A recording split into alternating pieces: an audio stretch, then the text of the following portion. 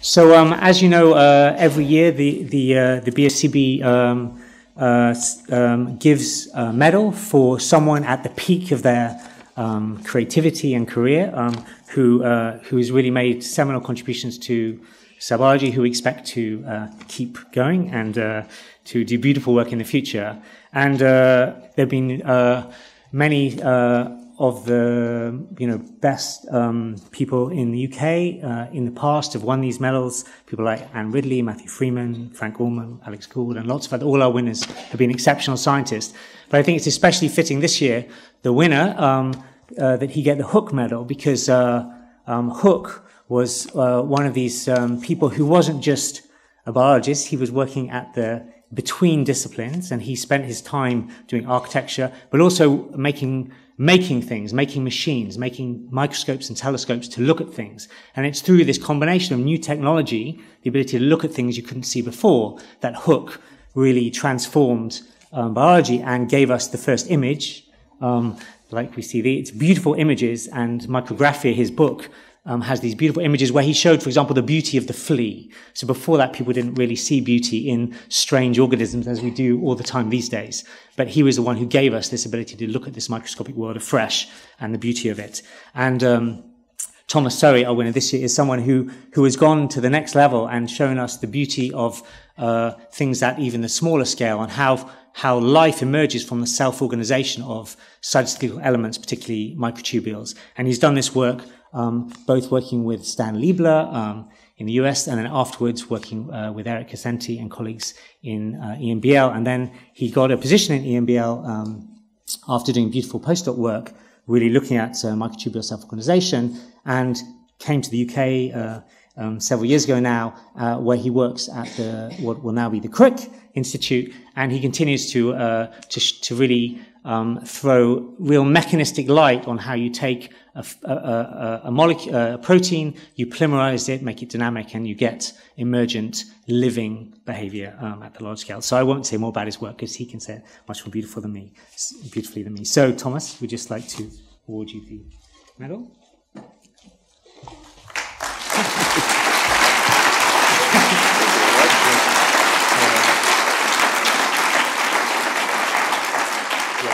So it's a picture of the Hooke's microscope, and on the back from the British Cell Biology Society. So, brilliant.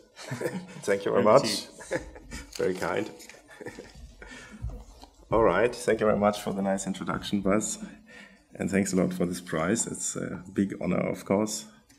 And so what I would like to do today is I would like to show you some examples of our work that highlight, I hope, the power of biochemical in vitro reconstitutions, with the aim of gaining mechanistic insight into how molecules of the cytoskeleton work.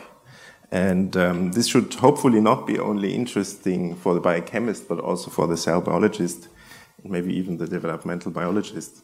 And the issue that fascinates me with the cytoskeleton is its dynamic nature, which is here nicely illustrated, I think, in various cycles of nuclear divisions filmed by Ivo Telli, a postdoc in the lab, in a Drosophila embryo extract. And what we see here is that the cytoskeleton has to be very dynamic and reorganize itself constantly and respond to external cues. So if you would like to understand a complicated system like this, maybe a good starting point would be to ask how many components do you have to deal with? And this has been done by proteomics, for example, in the field of the mitotic spindle. And the result of this was that several hundred proteins bind to mitotic spindles that have been partially purified.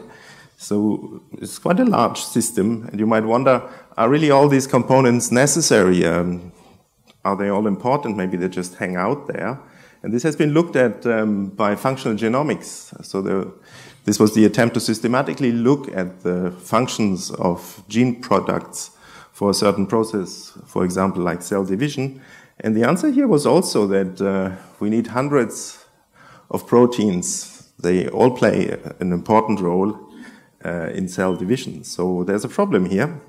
And the problem is the problem of complexity. So how can we understand molecular mechanisms in processes that are driven by so many components? And by understand, I really mean trying to understand the properties of the system as it emerges from the properties of the molecules. So you might wonder, how can we explain things like shape and size and function, terminology we use in cell biology, from the knowledge of the properties of the molecules that we can very well describe with and measure with the methods that biochemistry and biophysics provide. And so I always think we should have a bit of hope. Maybe some proteins are more important than others. So how can we find out about the important ones? And in the field of cell division and especially spindle assembly, reducing the complexity of the system has been quite successful. What has been done here is the xenopus egg extract has been used where parts of the system have been removed, and you could still maintain some of the properties of your system. So you see here an experiment from Rebecca Heald, where she managed to reconstitute spindles first around DNA-coated beads, and then later, this is her latest experiment, around a bead which is covered with a single protein which has been put into the xenopus egg extract. So of course, these spindles, they cannot divide the DNA anymore, but they maintain some of the properties of the original spindle. And in this case, what you can study is still bipolar arrangement of microtubule arrays. And the completely opposite approach has been very successful in the cytoskeleton field. And this is in vitro reconstitution from the bottom up. And this started out with reconstitutions of actin-based motility in the Carlier and Thériault labs, who could show that a small number of molecules can reconstitute bead motility in vitro. Together with François Nedelec in the labs of Stan Leibler and Eric Harsenti, we could show that molecular motors can organize microtubules into asters, which are a bit similar to the poles of spindles. And the lab of Dyke Mullins could show that using molecules of the bacterial cytoskeleton that normally segregate plasmid DNA, you can also in vitro push plastic beads apart from each other. And once you have such systems, you can really dissect them and get at the mechanisms, the molecular mechanisms of how these molecules work. And this is the work we like to do in our lab. And today I would like to show you 3 recent examples of what we did. And they deal with, in the first case, with growing microtubules and how you can assemble a large protein, comparatively large protein interaction network at the growing microtubule ends. In the second part, I would like to talk a little bit about some progress that we made by looking at these end-tracking proteins to better understand what is really the mechanism that makes a microtubule decide to stop to grow. And since microtubules after depolymerization have to be remade, and this is a regulated process in the cell, it's also interesting to try to understand better the mechanism of the regulation of microtubule nucleation in the cells. So these are 3 topics we worked on recently, and I would like to show you some examples. And so the approach here will always be using in vitro biochemistry with purified proteins, but look at the behavior of the molecules under the microscope. So this requires a bit of assay development and then a quantitative analysis of the images that you see. So we have to start with just reminding ourselves that microtubules can switch between 2 states, a state of constant growth and shrinkage. And electron microscopy has demonstrated that the ends of such microtubules differ between growing and shrinking states. And maybe it's not surprising that there are molecules around that can distinguish between these configurations at the ends. And they have been discovered something like 15 years ago. And the first example you see here, this is the protein clip 170. This is a movie which was made in the lab of Thomas Kreis in Geneva. And a year later, another protein was discovered called EB1, which shows a very similar behavior and which tracks exclusively growing microtubule ends in cells. In the meantime, we have a whole zoo of these end-tracking proteins, and they perform lots of different functions, and this is just a very crude overview of what they do. So they mediate interactions with subcellular structures, and this has been studied very carefully in yeast, where they deliver growth factors to the cell wall. They mediate microtubule membrane links. They mediate interactions between the actin cytoskeleton and microtubules, and they are important for initiation of vesicle transport, and this is something I would like to come back to. And many of them also regulate in some or the other way the dynamics of the microtubules directly. And Peter Bieling in the lab, he succeeded in reconstituting this placent tracking phenomenon maybe 10 years ago now. And the assay he developed was he put stabilized pieces of microtubules on a glass cover slip, added free tubulin, fluorescently labeled, and then purified, in this case, protein EB1, and he could then observe under the microscope how microtubules grew, and this EB1 protein selectively localizes to these growing microtubule ends. And you see this here in a chymograph. This is a space-time plot where you see the localization of these molecules to the growing microtubule end.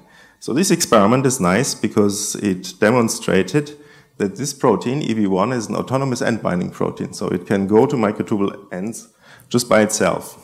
But this is not a given for most of these other end-binding proteins, because this clip-on 170 protein, which was shown to be an end tracker first, does not show this behavior. So when you add this to microtubules in vitro, you don't see anything spectacular, but if you add now unlabeled EB1, you see that now this unlabeled EB1 can recruit clip-on 170 to microtubule ends. And this agreed very nicely with data from cell biological experiments that showed that EB1 was required for clip-on 170 end tracking. But this experiment now furthermore demonstrates that EB1 is not only necessary but also sufficient to recruit clip-on 170 to growing microtubule ends. In the meantime, we know much more about how microtubule end tracking works thanks to the work of several labs. And quite important was structural work here. And you see here schematically the structure of this EB1 protein. It's a dimer. It has two chalconium homology domains at the N-terminus that interact with the microtubule. And the C-terminal part interacts with proteins it recruits. And EB1 recruits most other of these end-tracking proteins. And there are sort of two classes. The first class contain chalconium homology domains, although not all chalconium homology domains bind to EB1. And then there's a very large group of proteins that contain a linear SXIP motif that was discovered by the labs of Michel Steinmetz and Anna Achmanova. And these proteins bind to the C-terminus of EB1. And this is defines the mechanism of how most of the end tracking in cells work. The trouble is there are many of these proteins, and one gets the impression that there is some sort of a complicated protein interaction network at growing microtubule ends. And it's not so easy to understand how these proteins all work together as a system. And I would like to show you an example of how we try to understand the logic behind such networks by reconstituting them, focusing on these proteins, which I show here in this slide. So this concerns the end tracking of the motor protein dynein together with its accessory protein complex partner dynactin. Dynein and dynactin are usually known as transporters and not so much as end tracking proteins, but it has been shown in neurons especially and in fungi that dynactin is very important, and the property of end tracking is important for initiating transport that is dynein dependent. And dynactin has been shown in cells to be an EB1 dependent microtubule end tracker. And however, it is also dependent on this protein CLIP170 here. So it looks a bit complicated. And a lot of biochemistry work, which is summarized in this slide here, done with fragments of proteins, has revealed a number of interactions between different domains of this dynactin component P150, EB1, and CLIP170. So how does this network really function? So what's clear is that the EB1 tail in vitro binds to isolated cap glidomains. So this is an interaction which has been demonstrated to exist in vitro. But why does then this P150 require both EB1 and CLIP170 for end tracking? There's another issue that concerns the interaction between P150 and dynein. In the recent years, we have learned a lot about the dynein and dynactin structure, largely due to the lab of Andrew Carter at the LMB in Cambridge. And I show here from a recent review of his a model for the dynein structure and a model for the dynactin structure. And this P150 protein, which is needed for the end tracking of dynactin, is this part here which sticks out of the dynactin structure, and the cap glidomain is modeled to be here. So it's a bit the question how accessible this cap glidomain really is. A few years ago, we have reconstituted the human dynein complex, and to our surprise found that in contrast to the yeast dynein and in contrast to what was thought before, it was not processive.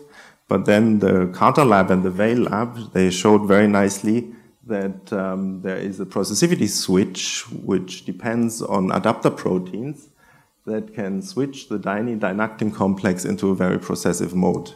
And the recent structure from the Carter lab also gives you an idea of how this, in this case, this adapter protein big D holds together the dynein and the dynactin, inducing conformational changes that lead to processive motion. And in this configuration, we imagine the cap glidomain to be up here. So how do we get dynein or dynactin to the microtubule plus ends where they should start their run? So let's start simply, and let's start with a fragment of P170, so this dynactin component, and just look at what P150 does together with microtubules. And in this case, if you use a comparatively low concentration, you do not see much interaction. In contrast, when you now add unlabeled EB1, very similar to the situation in the CLIP170 experiment, you see recruitment of P150 to EB1 in agreement with the biochemical data. So P150 gets recruited by EB1. Since there are all these SXIP proteins in the cell, it might be interesting to look at how SXIP, in this case peptides, compete with P150 recruitment by EB1. And if you add an excess of SXIP peptides to this experiment, mimicking the situation in the cell, you see that you can suppress now the recruitment of the P150 to growing microtubule ends. The interesting thing is that when you now add on top of that CLIP170, CLIP170 can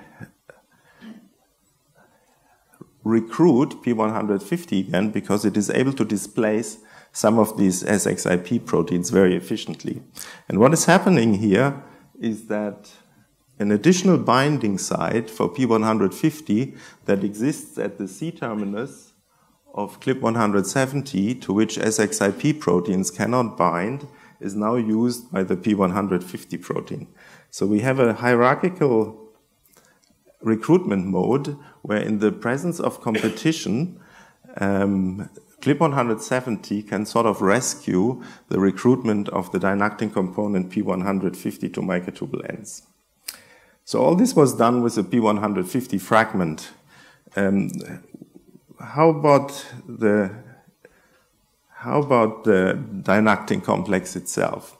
So this is some recent experiment done by Rupam Yah in the lab, And she purified the dynactin complex, and she used our recombinant GFP dynein. And when you add this to dynamic microtubules, you do not see much interaction with the microtubule ends, as you would expect, because these two together are not very processive. But if you add now EB1, you will see that now the dynein complex via EB1 and dynactin can be recruited to the growing microtubule ends, which is easily documented in this chymograph here.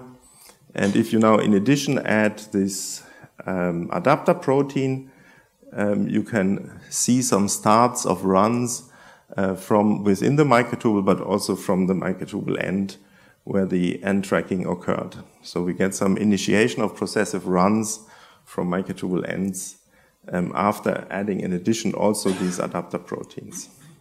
So altogether, this protein interaction network, we imagine works like this.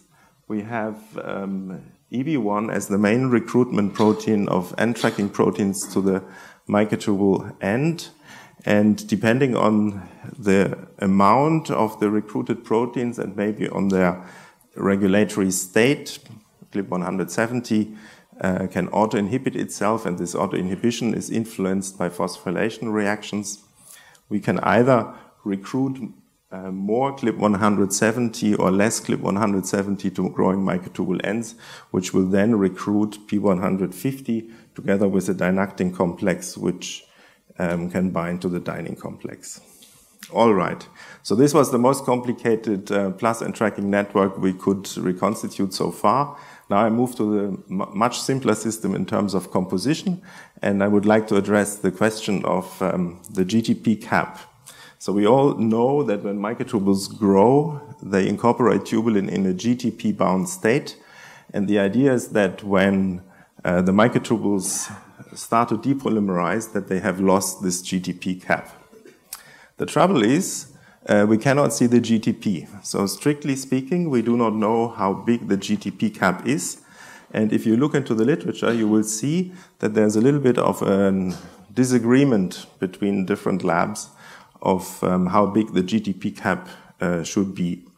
All these experiments, they essentially derive the size of the GTP cap indirectly, and therefore we probably still don't know exactly how big the GTP cap is.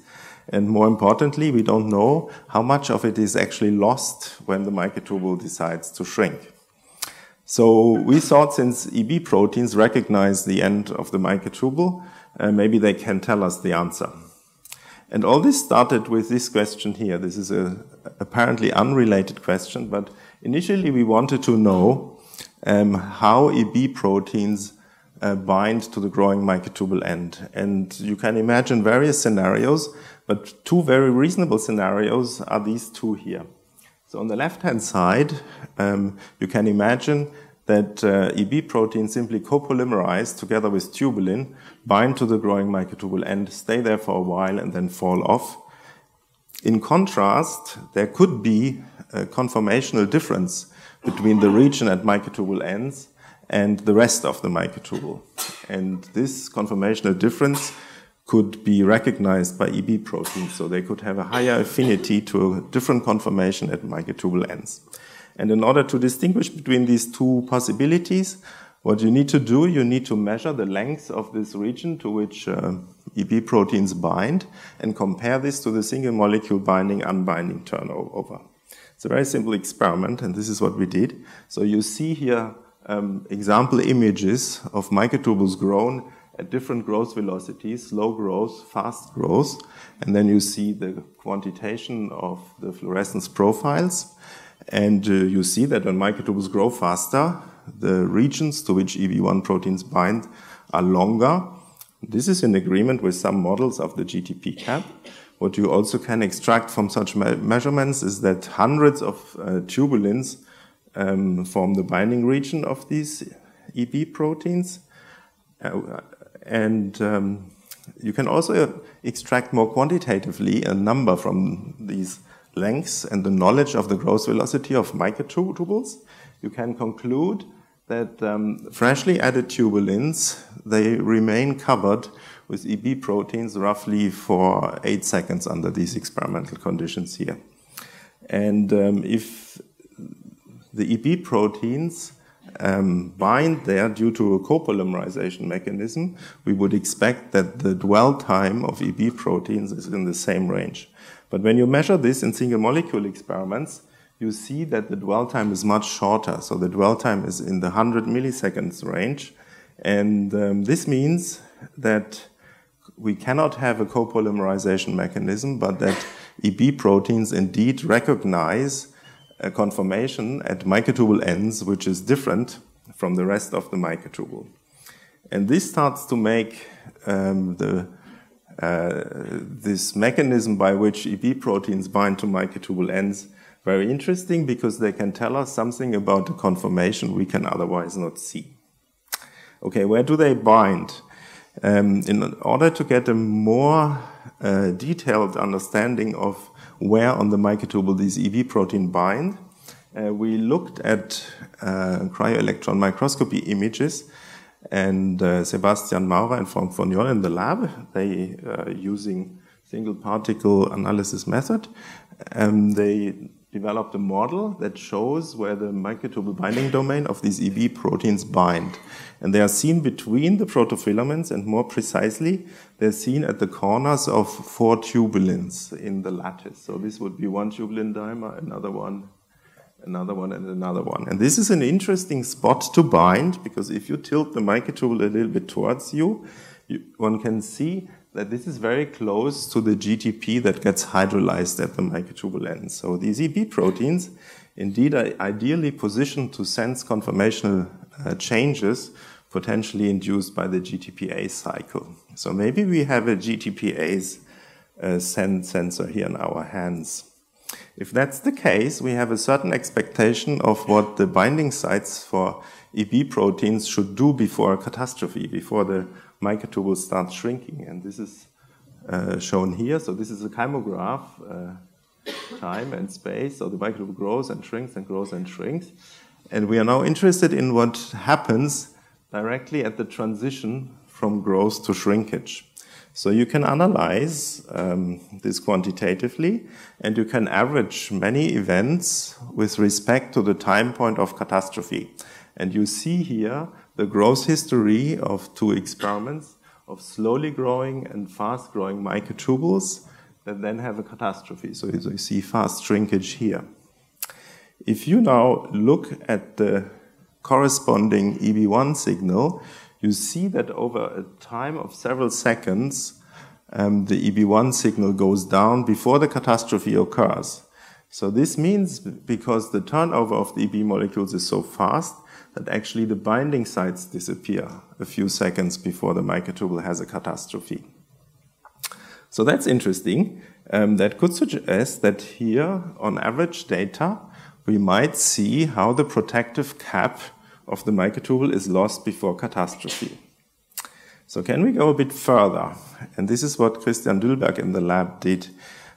He essentially repeated a very classical experiment in the field of the microtubule biochemistry, done roughly 25 years ago by Walker et al. And this is the so-called dilution experiment. And we repeated this experiment now with much improved technology, hoping that we can get additional information out of it. And what is done in this experiment is you let microtubules grow, and you observe them in the microscope, and you very, very quickly remove the tubulin so that the microtubules cannot grow anymore. And you ask yourself, what do the microtubules do? Do they just stop growing? Do they shrink immediately? Do they need some time to decide to shrink? This is an experiment here that shows this. So microtubules grow. In a moment you will see that the background goes down now. The tubulin was removed when the background dropped, and then you saw that the microtubules shrank. And an image sequence is shown here. So here was the moment of the washout of the tubulin. What you observe is that this particular microtubule here does not depolymerize immediately, but it stays put for a while, and then it shrinks. This is exactly what Walker et al. Have observed 25 years ago. So there's a delay before catastrophe, and the time of this delay is indicative of the stability of the microtubule at the moment of tubulin washout. So it's an interesting time to measure. So in contrast to what was previously done, we measured now with as high precision as we could the position of the microtubule ends in this experiment, and then we get curves like this is the end position of the microtubule. This is our background signal. Here the microtubule stops growing, it waits a bit, and then it has a catastrophe. What we can see, because our resolution or the precision of the end detection is quite high, we can see that during the waiting, the microtubule actually shrinks a bit.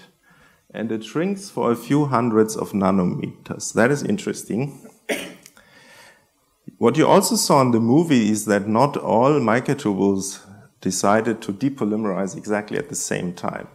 Actually, what we see is that when we look at the microtubules at the moment of the washout, that they grow with a variety of growth speeds, although we are at a constant tubulin concentration.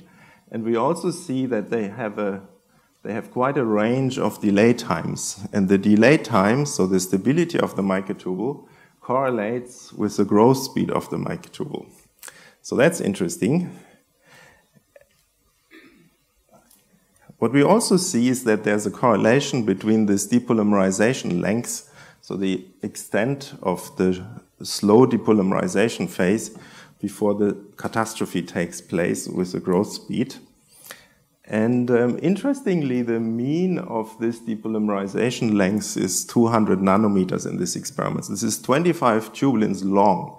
So this excludes immediately short cap models, which have recently been favored, and speaks more towards a long protective cap model.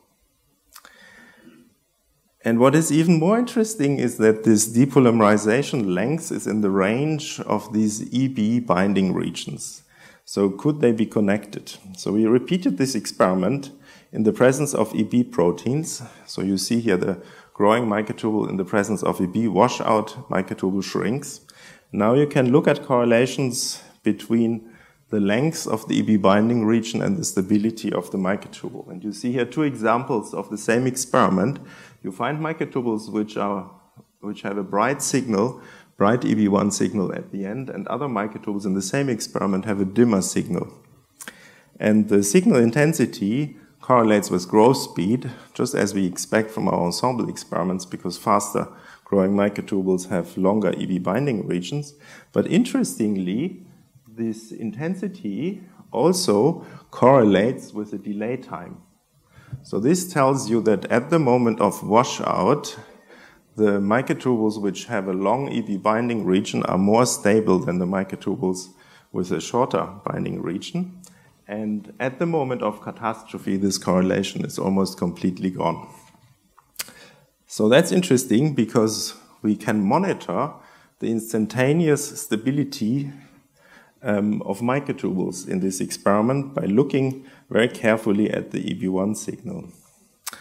Okay, to finish up, we can quantitatively explain the delay times we see based on the kinetics we can measure independently that determine the size of the EB binding region.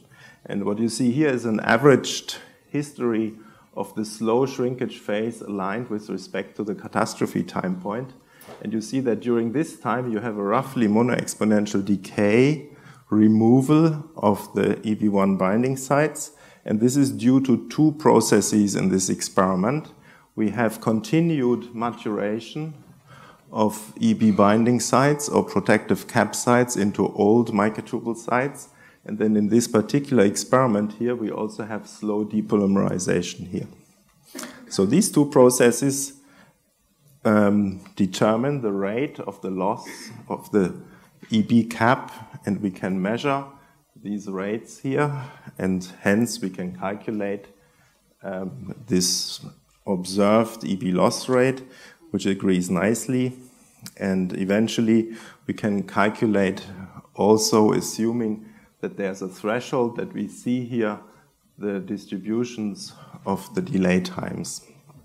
Experiments I don't have time to show here indicate that the criterion for catastrophe is not the total number of the EB binding sites, but actually the density in the highest EB binding site region.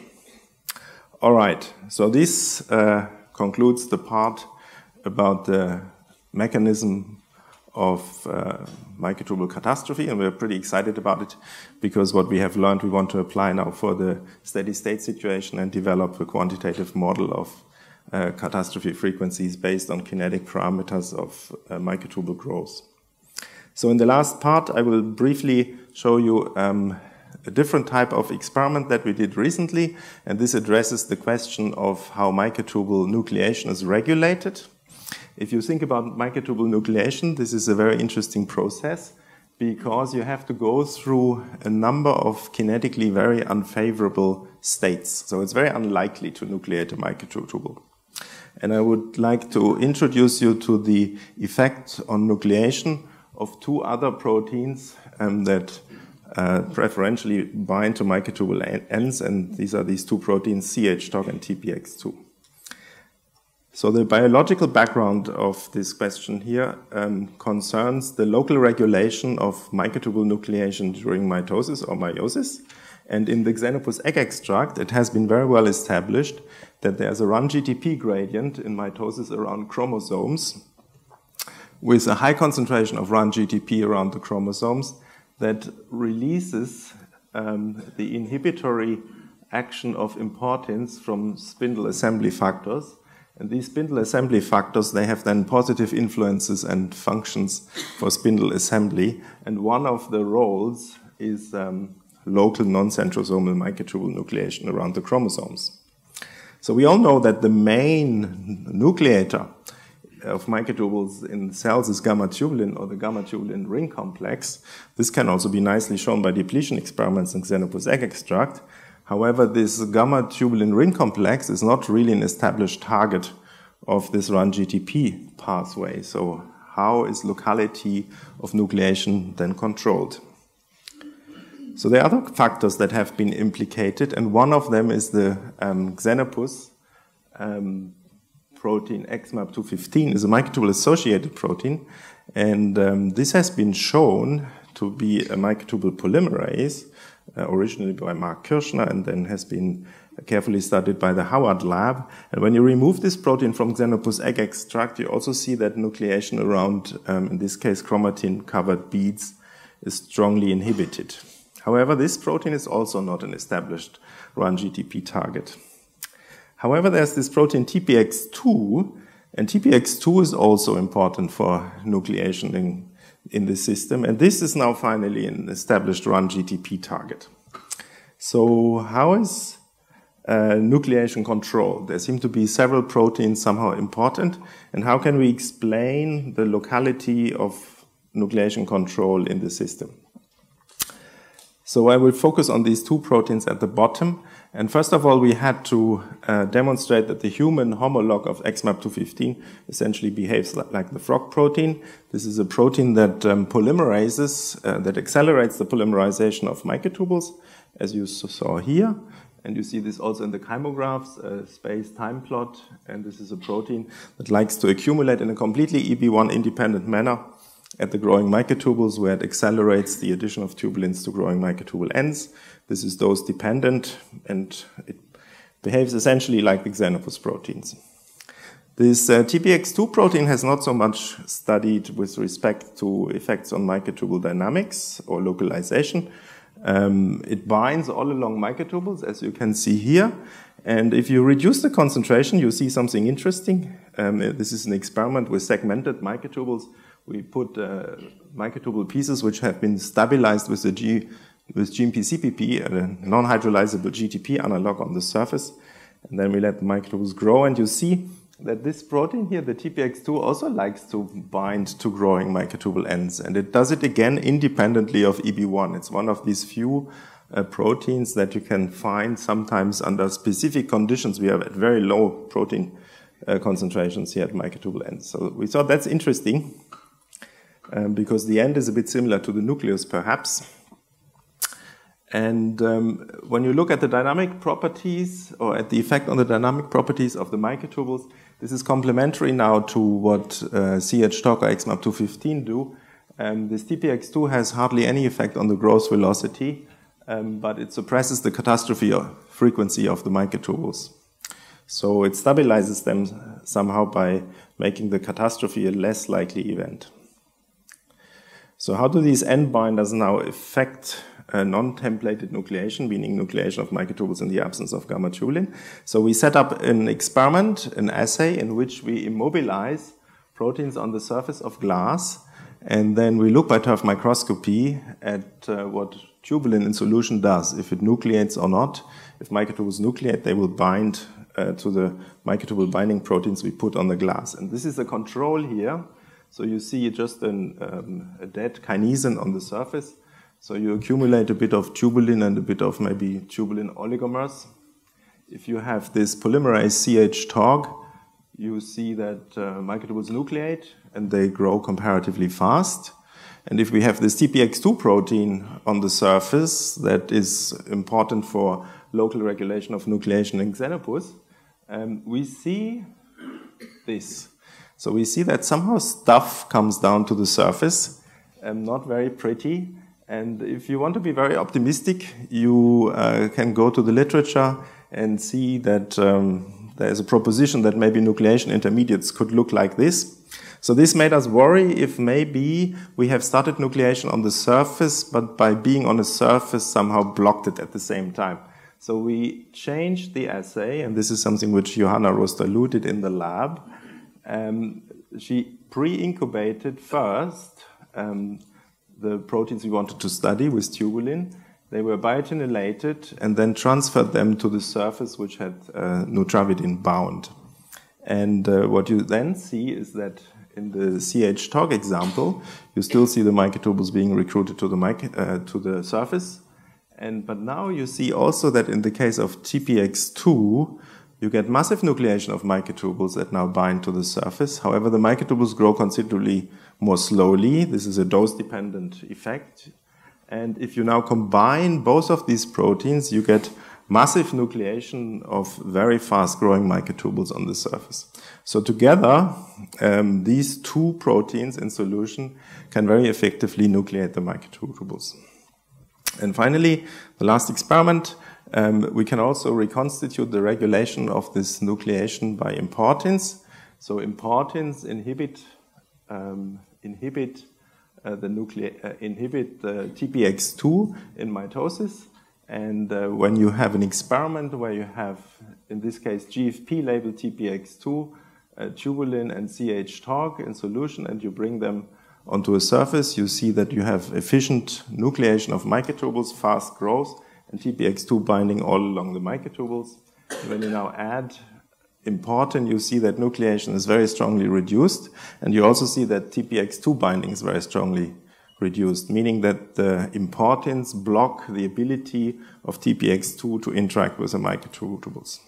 Okay, so we think that this is the first step towards the reconstitution of a key module regulating the locality of nucleation control during cell division. So the model of how these two proteins work, we think they act directly on the nucleus of microtubule assembly. The CH-TOG accelerates the elongation of the protofilaments of this nucleus we propose, whereas the TPX2 prevents disassembly of these nuclei. And it's obviously interesting now to ask next how, together with the gamma-tubulin ring complex, which templates these nuclei, these activities will cooperate with. Okay, so to conclude, in summary, I hoped I could convince you that these in vitro reconstitutions can give you insight about molecular mechanisms of how the cytoskeleton works.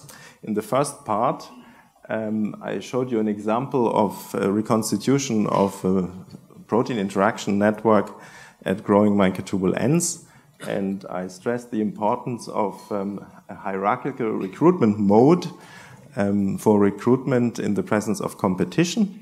And I showed you some experiments that suggest that the microtubule end can be seen as an initiation platform for processive dynein motility. In the second part, I showed you some experiments using EB1 as a sensor of conformational changes in the microtubule end, and we interpret the EB1 binding region as the protective cap of the microtubule, and we conclude that this cap is long, and the major conclusion is that by looking at this EB1 cap, we can measure the instantaneous stability of microtubules in situ, which we can now also do at the steady state and in cells, not only in this washout experiment. In the final part, I showed you some experiments where we looked at the regulation of the locality of nucleation, and I proposed that this TPX2 protein, which is regulatable by the run-GTP gradient, and CH-TOG, which is not, synergize to stabilize the nucleus of microtubule polymerization.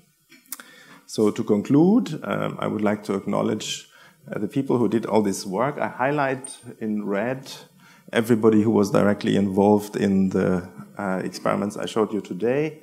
I thank my current lab members, my previous lab members. Very important, our collaborators, which was very fun to work with them, and we always learn a lot. And of course, I would like to thank our sponsors, without whom this would all not be possible.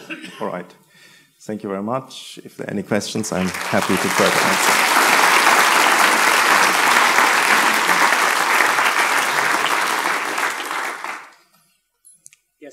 Yes, so Thomas, thanks again. I think we can all see why he's already Hooke Medal winner, using the approach of better scopes and clear thinking to see further, like Hooke taught us to. And I think we have time for questions. So, shall we start? Let's start with. Well, first, congratulations! Beautiful talk.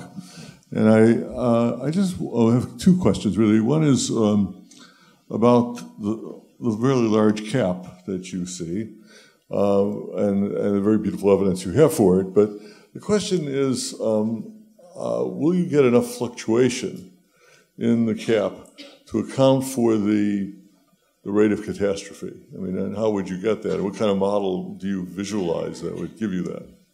Yes, so I think. So this is the most important question now, how to relate this idea with the steady-state behavior of the microtubules. And there are various models out there, and in the classical models, a long cap model usually failed to show the dependence of the catastrophe frequency on the tubulin concentration or the growth velocity. So that's a problem here. But since a few years we know that the microtubule growth fluctuates much more than we initially thought, because essentially both the on and the off rate during assembly have been observed by the Howard lab and by OD lab to be much higher than we originally thought. So this adds to the fluctuations, and I'm not sure we fully understand at the moment if this is enough to explain the catastrophe frequencies as we observe them, but what we are doing is we measure the EB cap fluctuations at the moment, and the fluctuations of the EB cap we see are in agreement with the kinetics of how the cap is formed. That's fine, and we try now to use our criterion we have extracted for the catastrophe induction together with the measured EB fluctuations to explain the dependence of the catastrophe frequency on the growth velocity. I guess the second question I can have is, I mean, I think that's great point to be. It's still a problem to work out. But do you think this something I thought about years ago was a question about whether the growth rates would be heterogeneous.